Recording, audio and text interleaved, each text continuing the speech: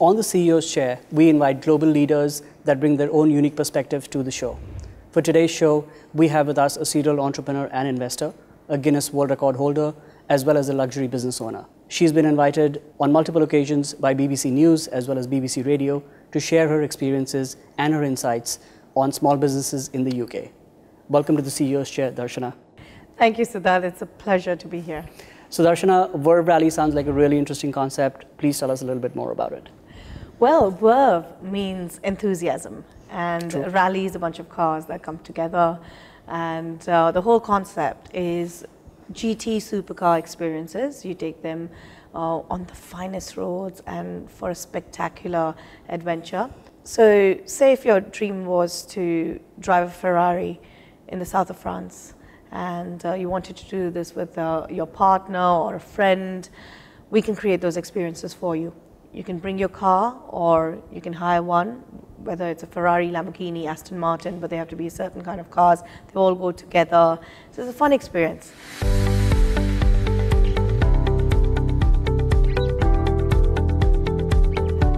So we bring a lot of things together to create True. an experience which is like a bucket list experience for people.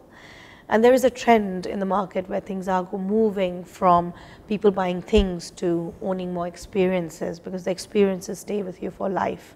Absolutely. So that's what we are looking And at. speaking of experiences, you've held many roles in your life. You've had many hats on. You've been a radio jockey. You've worked in events. You've been CEOs of multiple companies. At what point in your life did you decide that you wanted to become your own boss and your own CEO? Well, it's been a great journey, I must say. It's all started with, the first job where you're learning your skills. You don't even know what you really like. True. And in your 20s, I took on a lot of new roles and I tested from customer service to being talent on radio. I was a radio jockey with Radio Mirchi. I loved it. I got paid to talk. That was easy. From there, I took on business development roles and learned my way up on how to create and structure deals. And eventually, there comes a point in time in your life when you have to invest into yourself.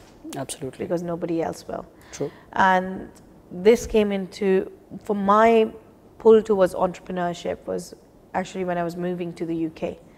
I had to move to the UK for personal reasons. Okay. And at that point, I had two choices, either to apply for a job in an economy back in 2011, which was not that great in True. the UK, or to go and contribute and create jobs. So I took the path of an entrepreneur visa. Okay. And I was one of the few people who got granted a visa back in 2011 to set up a business. I had a business plan to give to the government. I had to show them how many people I was going to employ. Looking back, it was probably the most daring thing I'd ever done in my life.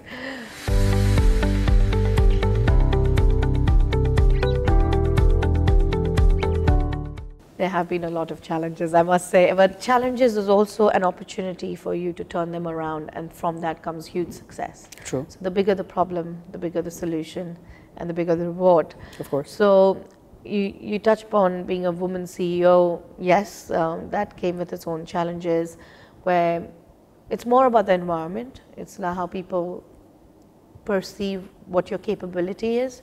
I feel as a woman, sometimes you have to prove that first and then they follow. Whereas with a man, it's assumed. But however, this is changing.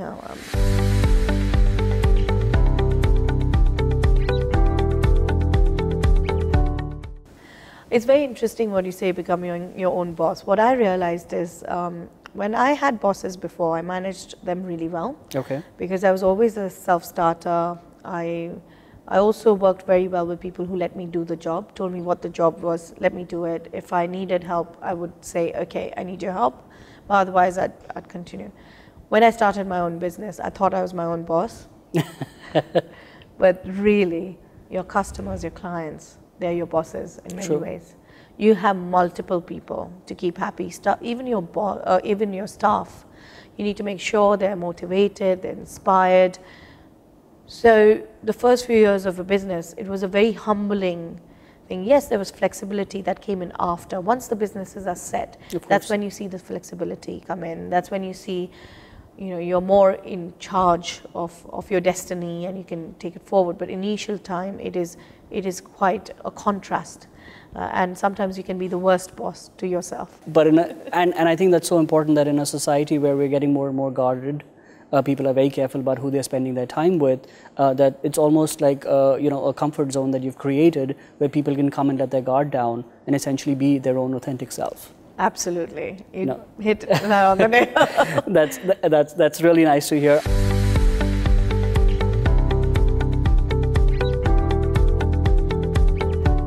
The best car I've driven on a rally is the Lamborghini Gallardo. I guess because of my size, it fits really well. Yeah, a lot of people have a lot of trouble getting in, but I know. I've heard some people who might be probably, from more the taller spectrum, who feel that it may not be comfortable. But for myself, it was so comfortable. It was the easiest car for me to drive. Very nice. I like the convertible Spider, so that was good. In the future, I guess the next car I want to trial on the rally would be a McLaren. Okay. So McLaren 720. We do have car hire packages, and one of the perks of the job is that I can take a car out. You from can test time them to out time. multiple Exactly. times. it's No, that's a tough amazing. job, I'd love to be a part of a rally someday.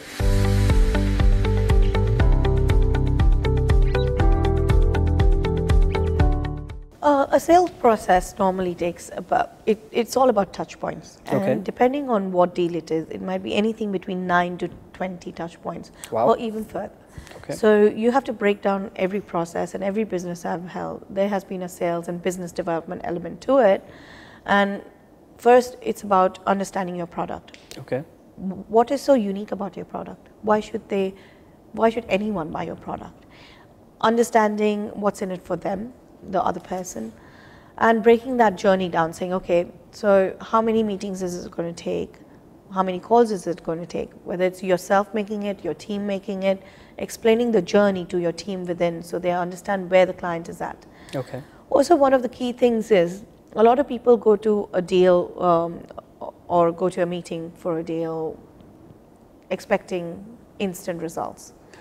For me, I work it backward. I look at how can I help this person? If I can't help this person, there is no way, or there isn't, I don't want to ask for help back. Because it is a one-way deal, doesn't work. It's not sustainable, and eventually it's going to crack. So the long-term value is very, very important. So when I walk into a meeting, if I have asked for the meeting, I think about at least 3 ways I can help the other person.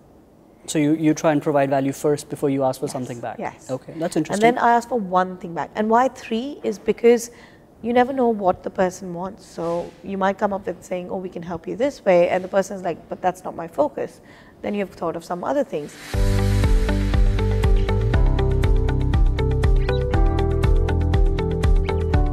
So when I was 27, I was given an opportunity to be a general manager. And that came because of the work I had done before that. Of course. In a short amount of time, there was a company I was a part of, and I had added value to the existing systems. I had increased their profitability, and they felt that it would be good for me to general manage the business. And in that business, we had staff, which some of it was, a lot of them are 40-year-old. And that was, at that point, it felt like a challenge because here I am in my late 20s, I was 27. And I have somebody who's at 47 who has been with the company for 10 years and is now looking at why should I learn from you. So my focus was on being very good at what I did. And for that, working hard, taking guidance from people who had been there on that path. At the same time, when I accepted the role, I did it on 2 accounts. I knew that opportunity knocks rarely. And when it does, you must be at the right place at the right time to pick it up. So I was like, yes, I'll do this. The second one was, I knew that what I was not good at. So I knew that when it comes to cash flow, finance systems, I hadn't had enough experience in it to be good at it. So I was very honest with the people who own the business to say, listen, I'm happy to take on this role. However, I need some guidance in this. So give me somebody who's good at it, who can help me be my right-hand person or left-hand person in this role. And they did. And that role, I took the business from 4 parts of the world to 7 parts of the world. grew it multiple folds. And I was there almost 4 years. And if it wasn't for my move to going into the UK and starting a business, I would have probably been in that business even now, growing and constantly striving to excel and getting the team to come together to push their boundaries too.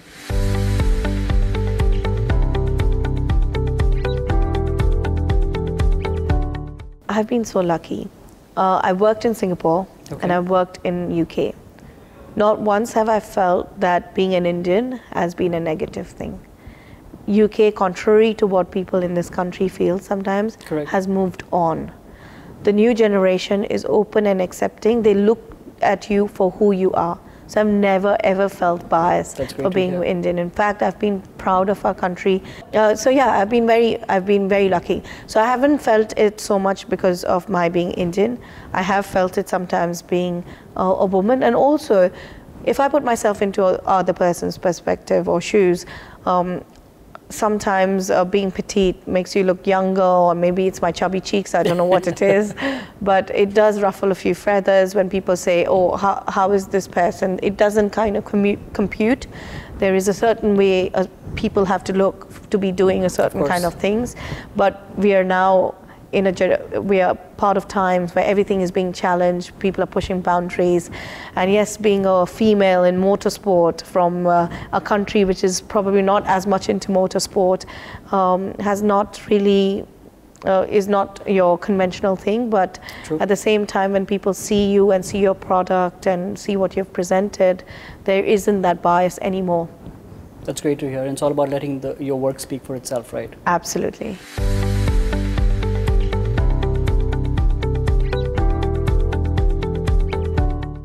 A lot of people and a lot of youngsters that are getting into entrepreneurship today think of it as a very rosy picture. I mean, it's not all supercars on Instagram, is it? There's a lot that goes behind the scenes that nobody else sees. Even if it is supercars on Instagram, there's a lot that goes behind the scenes. There's a lot that goes behind. You've run multiple successful businesses in different continents. What is it, according to you, that is the one critical factor that a business must have to survive and thrive in a ever-changing economy? The one critical factor for me is a hot product that the clients need or desire. So it has to be a need-based, where it is essential, or it has to be something that is super desirable. Because in this world of choice, where customers have so many things they can pick from, you have to stand out. So essentially, what is that X factor that you need, or the differentiator that you need to have? Absolutely. Regardless of whether it's a product or a service. Your product or a service, it has to be hot, it has to be cool, it has to be something super attractive for the clients. Absolutely. Darshana, it's been a pleasure having you on the CEO's chair. We have a lot of youngsters that are out there watching that would love to be in your shoes one day. What is a lasting message that you'd like to leave for them? Think about where you want to see your life going, and don't worry so much about how things will pan out. Don't be in a rush to get there. Learn in your 20s, upskill yourself, learn from others, because as you grow older, lesser people are going to invest in that. So learn with enthusiasm, and then whatever you do a great job at it. It's all about really doing the best you can do and being the best person you can be in every situation, and you will see that habit translates into excellence, and excellence is what gets success. Great. Perfect words to end the show. Thank you so much, Darshana. Wish you and Verve all the best. Thank you. And all of you watching, like Darshana said, work hard. There's nothing wrong with finding a mentor, being authentic, and just essentially try and be the best that you can be, because if you don't invest in yourself, essentially you're never going to be able to invest in your brand or anything else that you do. So continue watching the CEO's Chair, and look forward to seeing you all next time. Thank you.